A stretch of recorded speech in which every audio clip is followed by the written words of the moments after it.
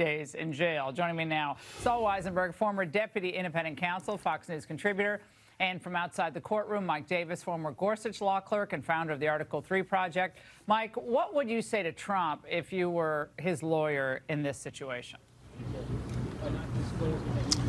Well, this is clearly an illegal, unconstitutional gag order here. We have gag orders to protect criminal defendants who are going through the process. It is a limited time, place, and manner restriction to protect criminal defendants and their constitutional rights. And for these Democrat prosecutors and these Democrat judges to put a gag order on a criminal defendant is truly un-American. It is breathtaking. President Trump, if there's anyone on the planet who must have the constitutional right to speak out about the judge, the prosecutor, the staff, the witnesses, the bias, it has to be a criminal defendant going through a criminal process.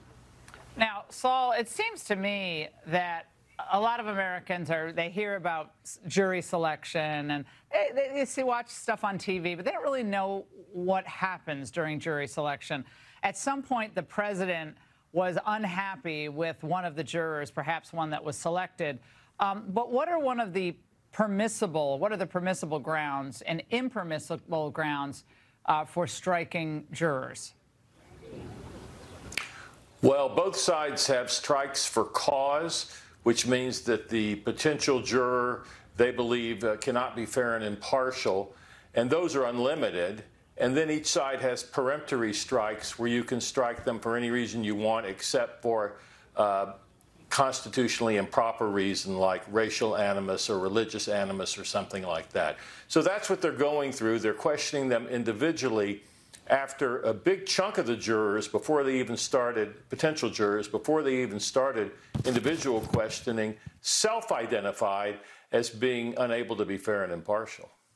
All right, one dismissed juror joined MSNBC today, glad that juror was dismissed, and talked about her experience. It was odd. It was such an interesting experience because I had never seen him in person before. You see someone blown up so larger than life on the media. To see them in person is very jarring, and you get the sense that it's like, oh, this is just another guy, and also he sees me talking about him, which is bizarre. Mike, do you think the attorneys are going to have a hard time with the jury that they're selecting? So let's see, we have the Soros-funded Manhattan DA who campaigned on getting Trump. We have Biden's former number 3 in the Biden Justice Department, Matthew Colangelo. We have this Democrat judge who donated to Biden and another anti-Trump cause, and his daughter's raising money off of this trial. And then you have a Manhattan jury pool that's 85% against Trump. So, I don't think Trump's going to get a fair trial. So when I'm thinking about how this is all going to go down, and the president goes out and speaks his mind about the fact that he believes he cannot get a fair trial, he is being threatened with jail time for that. How Judge Merchan will handle this, we'll see. But from some of his comments, it looks like he's not going to tolerate much of this. Where is this ultimately, in your mind, going to end up? Because it seems like the president's like daring them to hold him in contempt.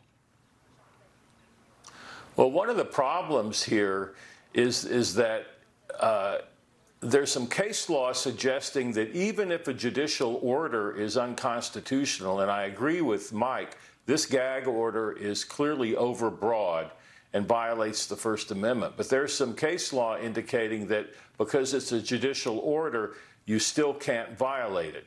So I'm concerned about that. That could be one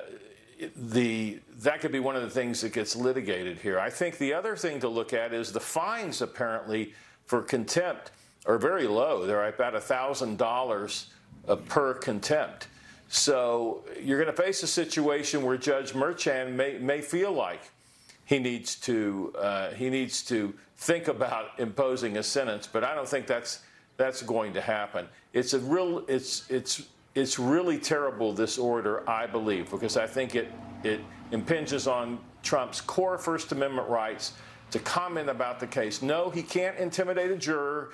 He can't do anything to do that or intimidate a witness. But the idea that Michael Cohen can be out there talking about the case on TV, and that former President Trump can't comment about it when his liberty at stake, to me, is a classic First Amendment problem. Yeah, where's the ACLU? Are they saying anything about this? Saul and Mike, thank you both.